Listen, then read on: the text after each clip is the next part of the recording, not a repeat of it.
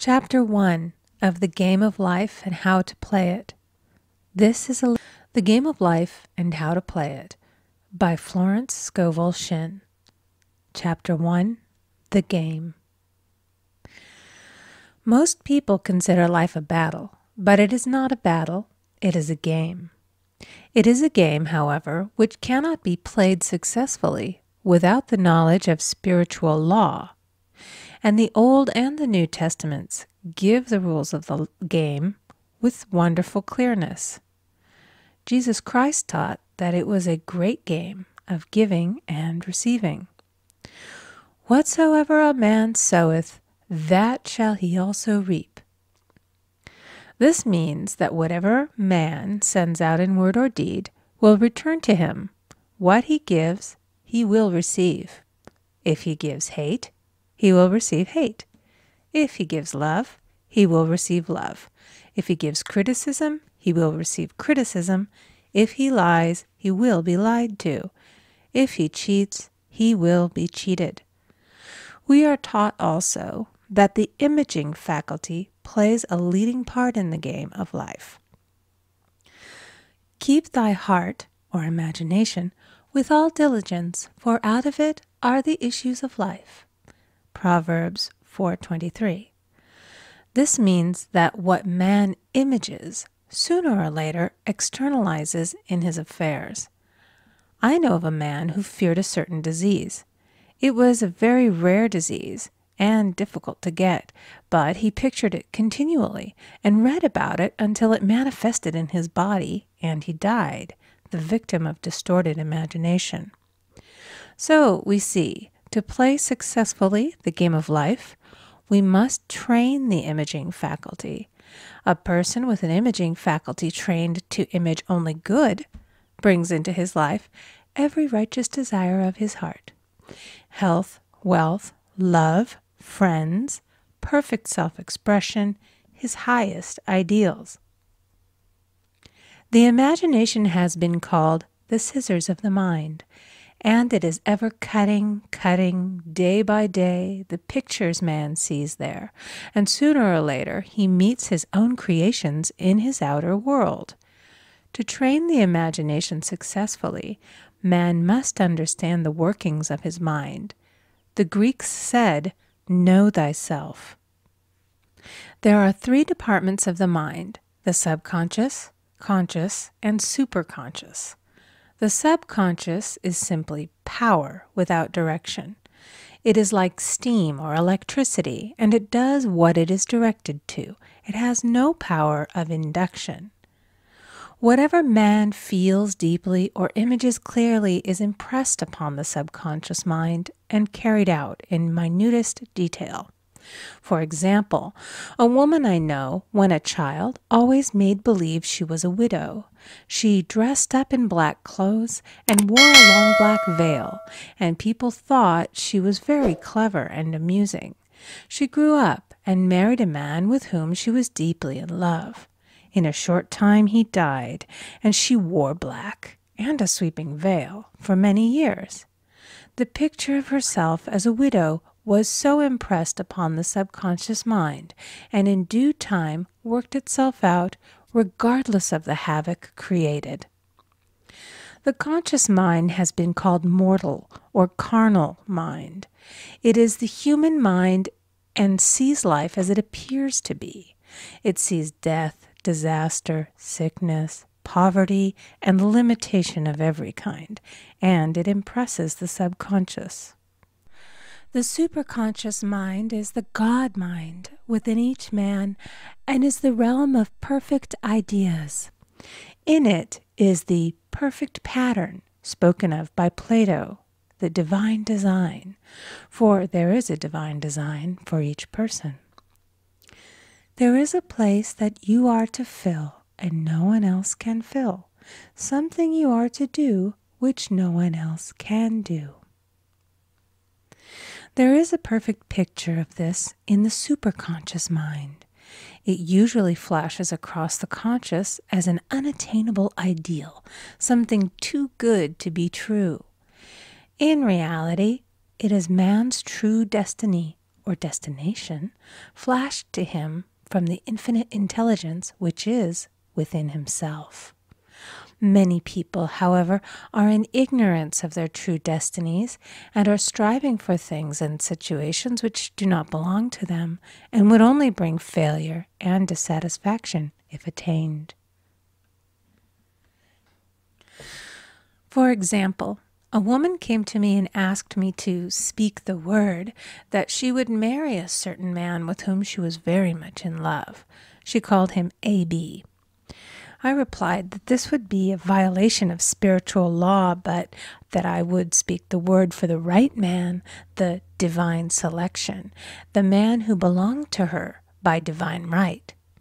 I added, if A.B. is the right man, you can't lose him, and if he isn't, you will receive his equivalent. She saw A.B. frequently, but no headway was made in their friendship. One evening she called and said, "Do you know, for the last week, A.B. hasn't seemed so wonderful to me." I replied, "Maybe he is not the divine selection.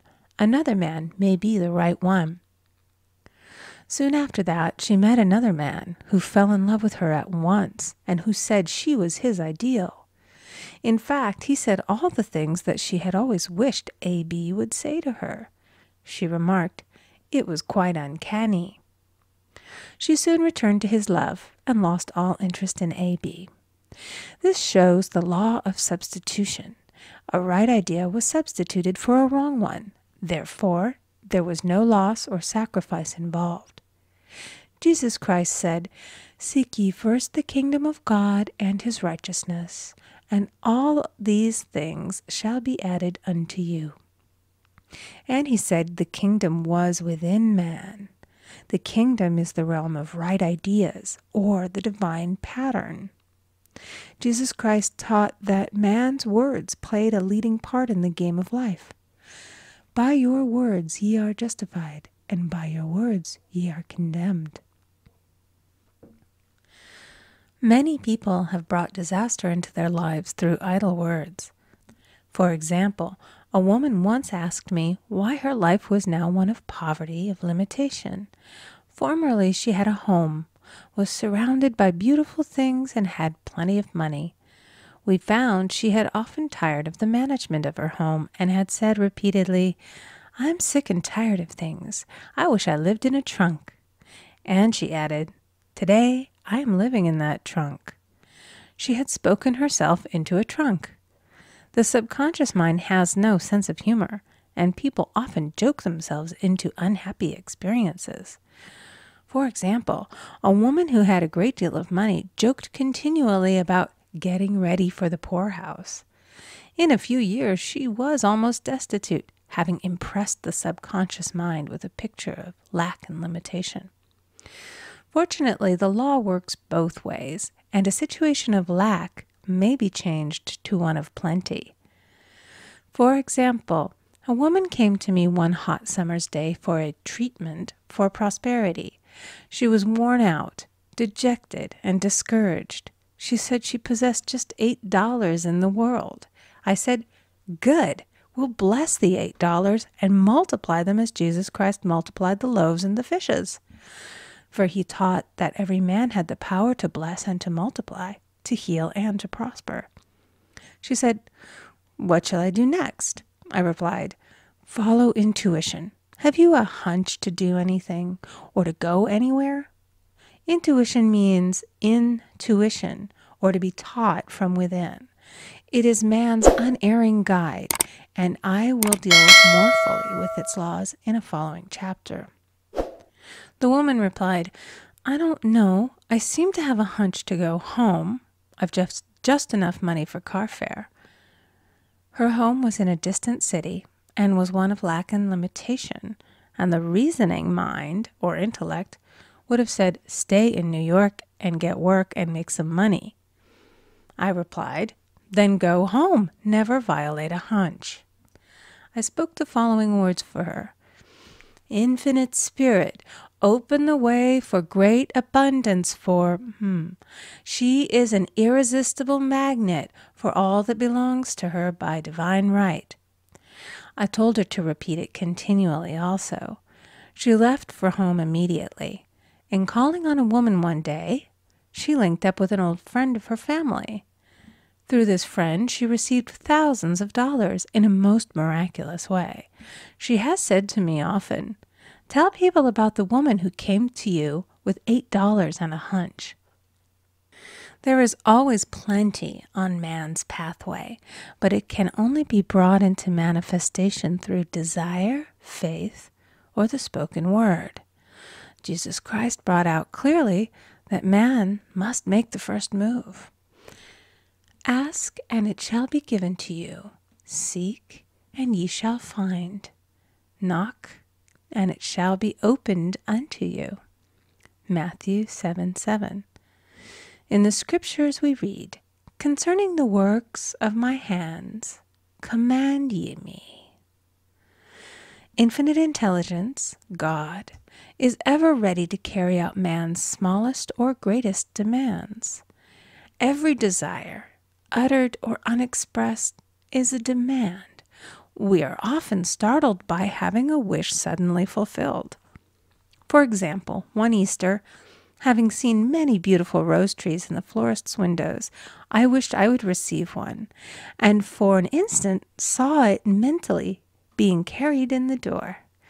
Easter came, and with it a beautiful rose tree. I thanked my friend the following day and told her it was just what I had wanted. She replied, "I didn't send you a rose tree. I sent you lilies."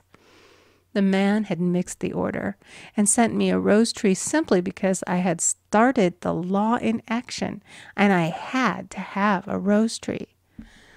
Nothing stands between man and his highest ideals and every desire of his heart but doubt and fear. When man can wish without worrying, every desire will be instantly fulfilled. I will explain more fully in a following chapter the scientific reason for this and how fear must be erased from the consciousness. It is man's only enemy. Fear of lack, fear of failure, fear of sickness, fear of loss, and a feeling of insecurity on some plane. Jesus Christ said, "Why are ye fearful, O ye of little faith?" Matthew 8:26. So we can see we must substitute faith for fear is only inverted faith. It is faith in evil instead of good. The object of the game of life is to see clearly one's good and to obliterate all mental pictures of evil. This must be done by impressing the subconscious mind with a realization of good. A very brilliant man who has attained great success told me he had suddenly erased all fear from his consciousness by reading a sign which hung in a room. He saw printed in large letters this statement: "Why worry? It will probably never happen." These words were stamped indelibly upon his subconscious mind, and he now has a firm conviction that only good could come into his life, and therefore only good can manifest. In the following chapter, I will deal with the different methods of impressing the subconscious mind. It is man's faithful servant, but one must be careful to give it the right orders. Man has ever a silent listener at his side, his subconscious mind. Every thought, every word is impressed upon it and carried out in amazing detail. It is like a singer making a record on the sensitive disc of the phonographic plate. Every note and tone of the singer's voice is registered. If he coughs or hesitates, it is registered also. So let us break all the old bad records in the subconscious mind, the records of our lives which we do not wish to keep, and make new and beautiful ones. Speak these words aloud with power and conviction. I now smash and demolish by my spoken word every untrue record in my subconscious mind. They shall return to the dust heap of their native nothingness, for they came from my own vain imaginings. I now make my perfect records through the Christ within, the records of health, wealth, love, and perfect self-expression. This is the square of life, the game completed. In the following chapters, I will show how man can change his conditions by changing his words. Any man who does not know the power of the word is behind the times. Death and life are in the power of the tongue. Proverbs 18:21. End of chapter 1. Recording by Amy Conger.